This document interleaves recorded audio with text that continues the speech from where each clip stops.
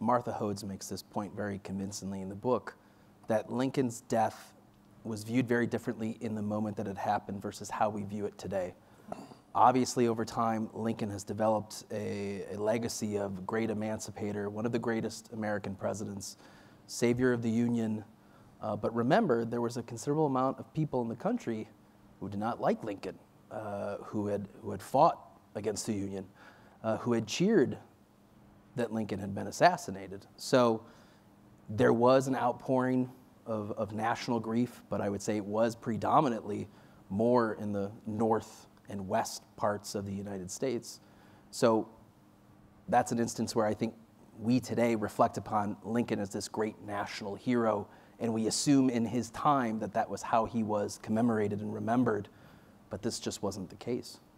The other piece I think is worth mentioning is because of the telegraph, because news could travel much faster than it did in George Washington's time.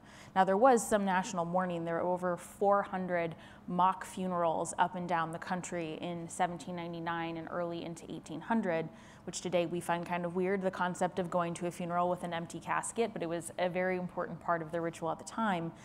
With Lincoln, because that news could be shared so quickly, people could mourn in time with each other, and that was especially poignant because he was shot on Good Friday, and he died on Saturday, and then Easter was Sunday.